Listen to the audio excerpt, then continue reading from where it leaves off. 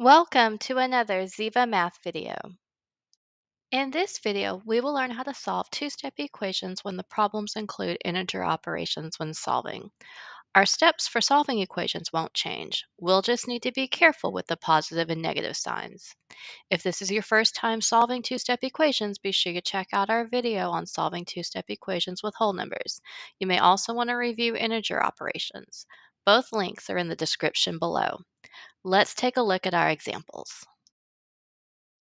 For our first example, we have negative 3m plus 6 equals negative 9. And even though we see the negative signs in this problem, our steps aren't going to change. We're looking at the negative 3m. The negative 3 is with the m. It's one piece for right now, and that's what we're going to need to isolate first. So I'm going to box it. Then you may want to put the line down your center of your equal sign so that you can see what you do on the left. You're doing the same thing on the right. Well, if negative 3m is what I want to have by itself first, well, I have negative 3m plus 6, which means the inverse operation is to subtract 6. And I'm going to need to subtract 6 from both sides. So on the left-hand side, I haven't done anything to the negative 3m. Then I have plus 6 minus 6, which is 0, equals, on the right, I have negative 9 minus 6. So you have to follow the rules for adding integers with the same sign. We're going to add the integers and keep the sign. So 9 plus 6 is 15, and we're going to keep the negative sign. So now I can simplify this line because negative 3m plus 0 is simply negative 3m equals negative 15 because I haven't done anything to the negative 15 in that step. Now I have a one-step equation because I have negative 3m equals negative 15. So now it's time to isolate my variable. Well, I had negative 3 times m, which means my inverse operation is going to be to divide, and I'm going to need to divide by the negative 3. If I divide the left by negative 3, I need to divide the right-hand side by negative 3. So on the left, the negative 3's will simplify out, and a negative divided by a negative is a positive, leaving me with positive m equals, on the right now, I have a negative divided by a negative, which is a positive, and 15 divided by 3 is 5. And even though we're working with equations with negative numbers in them, we can still check our answers. So to make sure that m really does equal 5, I'm going to go back to that original equation, and I'm going to substitute my positive 5 for m. So to check, I'll have negative 3 times positive 5 plus 6, and does that really equal negative 9? Well, negative 3 times positive 5, and negative times a positive is a negative. 3 times 5 is 15, so negative 15 plus 6 equals negative 9. And for my negative 15 plus 6, I need to follow the rules for adding integers with different signs, which is to subtract. So 15 minus 6 is 9, and keep the sign of the number with the larger absolute value, which is the negative 15. So I do have negative 9 equals negative 9. So my solution of m equals 5 is correct. For our next example, we have negative 16 equals negative 4 plus 2x. And we're going to start by looking at the 2x because that is what we're going to need to isolate. And you may want to go ahead and box that up and also put the line down the center of your equal sign so you can see whatever you do to the left, we're also doing to the right. Now we said we'd want to isolate the 2x first to get 2x all by itself. Well, with 2x right now, I have negative 4 plus the 2x, so I have the negative 4. Well, the inverse of the negative 4 is going to be to add 4, to add a positive 4 to the right-hand side of our equation. And if we add 4 to the right-hand side of our equation, we'll need to add 4 to the left-hand side of the equation.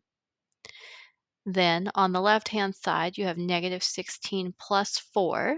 Adding integers with different signs, you are going to subtract. 16 minus 4 is 12, and you keep the sign of the number with the larger absolute value. That's the negative 16. So we'll have negative 12 on the left. Then on the right, the negative 4 plus 4 is 0, plus the 2x that we've not done anything to. Now we can simplify this line. We'll have the negative 12 on the left because we didn't do anything to it in that step, equals, well, 0 plus 2x is 2x. So now I've isolated the 2x and I have a one-step equation. I have negative 12 equals 2x. And we're ready to isolate x to get the variable all by itself. Well, I have 2 times x, so my inverse to multiplication is to divide. I'm going to divide by 2 because that's what I multiplied x by. So on the left, I'm also going to divide by 2. So going back to the right-hand side of our equation, our 2's are going to simplify out, leaving us with just x on the right. And then on the left, I have a negative divided by a positive, which is a negative, and I have 12 divided by 2, which is 6.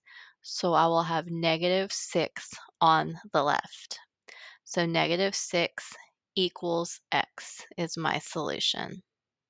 And remember, if you want to check your solution, which I'm not going to do here, but if you need to check a solution, you go back to your original equation and you take what you got for the variable. So what you got for x was negative 6. So we'll substitute negative 6 for x and make sure that we get a true statement.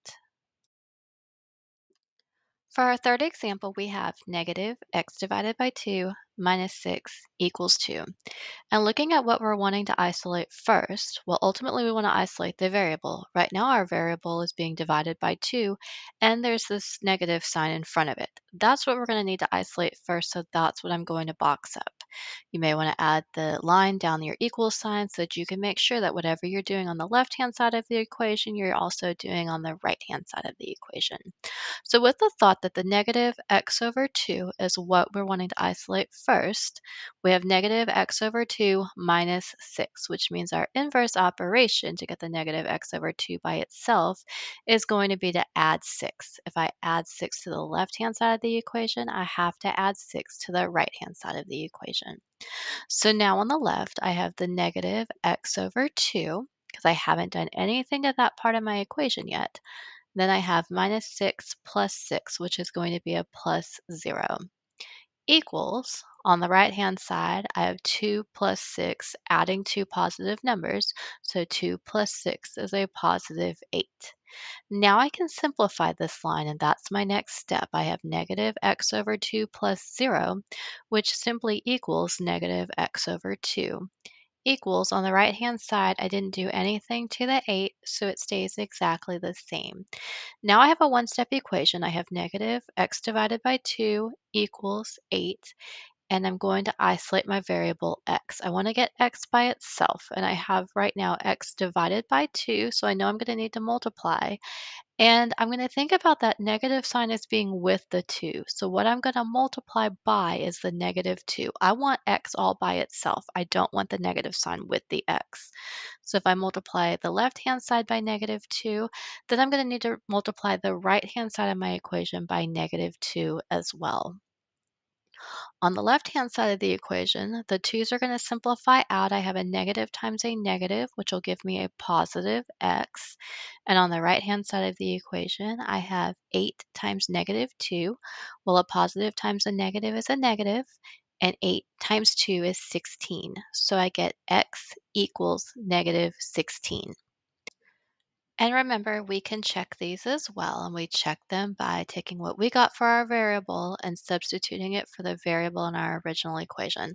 So going back to our original equation, we have the negative sign, then we're going to substitute our negative 16 in for x, so we have negative 16 divided by 2 minus 6 equals 2. And with this negative sign in front of our negative 16 over 2, you're going to want to put parentheses around the negative 16 over 2 just to add a little bit of separation here. Then, just like we did when we were solving, we need to think about this negative sign here.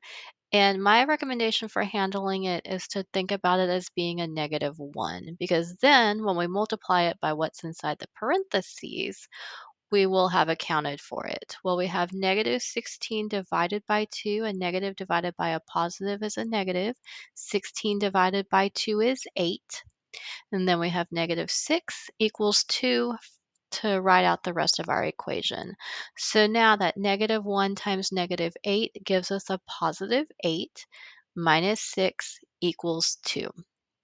So 8 minus 6 is 2, so we get a true statement here at the end of 2 equals 2, which means that our solution of x equals negative 16 is correct. For our final example, we have 4 equals 9 plus n over 8.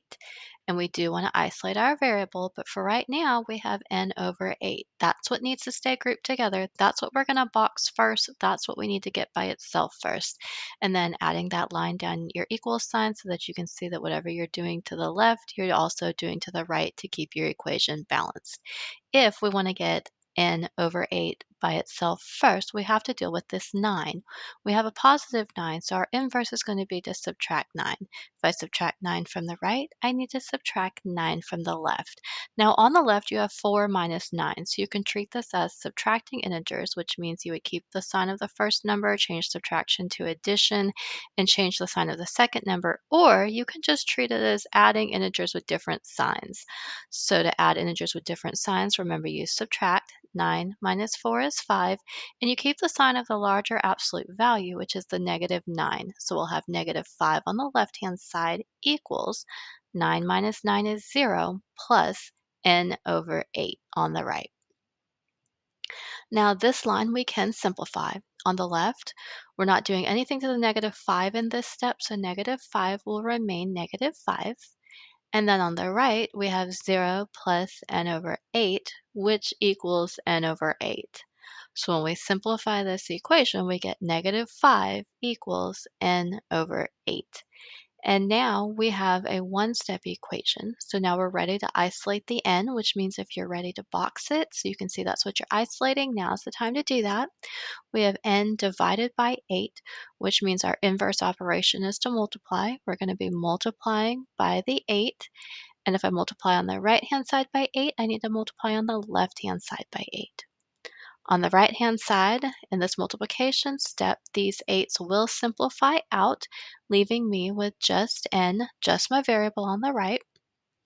And then on the left-hand side, we have 8 times negative 5. A positive times a negative is a negative. And 8 times 5 is 40. So we get negative 40 equals n.